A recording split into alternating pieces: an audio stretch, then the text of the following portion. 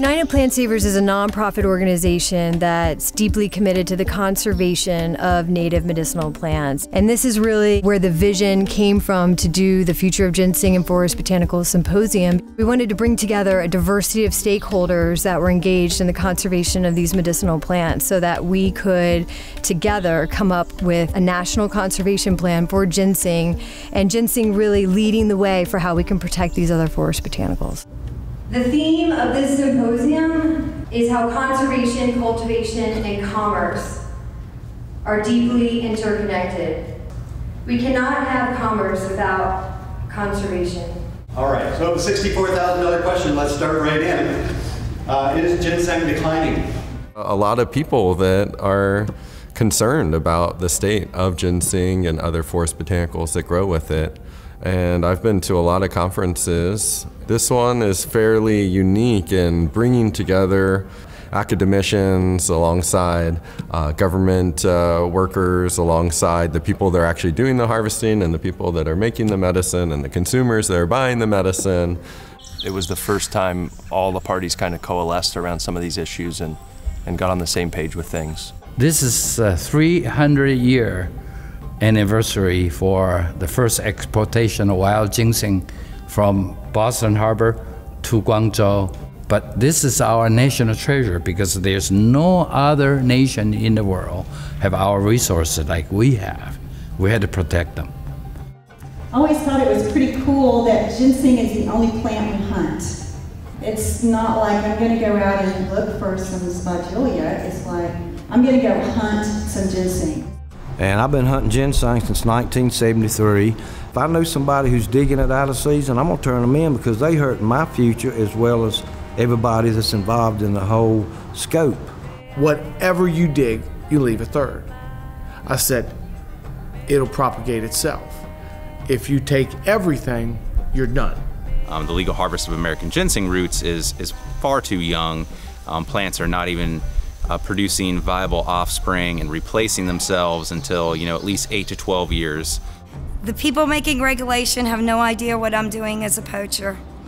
The poachers have no idea the regulations that are being made. I really hope that at the end of all of this, we can spark a conversation. A long-term project to move away from wild harvesting, but if we can incentivize people with reasonable prices and with a solid, stable market, we feel that there's a lot of potential to bring the woodland botanicals into cultivation and to have them stewarded on people's private lands. And we see some of these rural areas really need to know that there's things that maybe they could grow on their family's land and not just go ginseng hunting, or maybe they can use the leaf, or they can plant starts for others, So I think that awareness is coming around. To promote the cultivation of at-risk plants, to me it's just a win-win. It's going to take the whole, from collector, intermediary dealers, brokerage houses, on up to the end users, all to collaborate to help the funding of getting botanicals into cultivation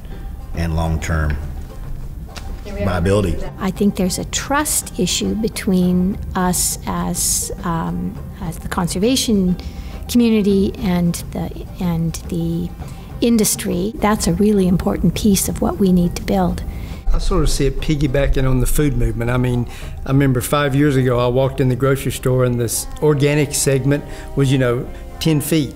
Now you go and there's a whole corner of organic food. I see that happening in the supplement industry. People are supporting it. They want organic, they want clean, they want sustainable.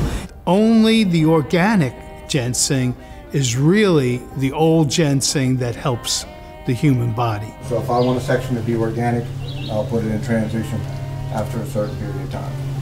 It's very hard to grow ginseng organic. Very hard.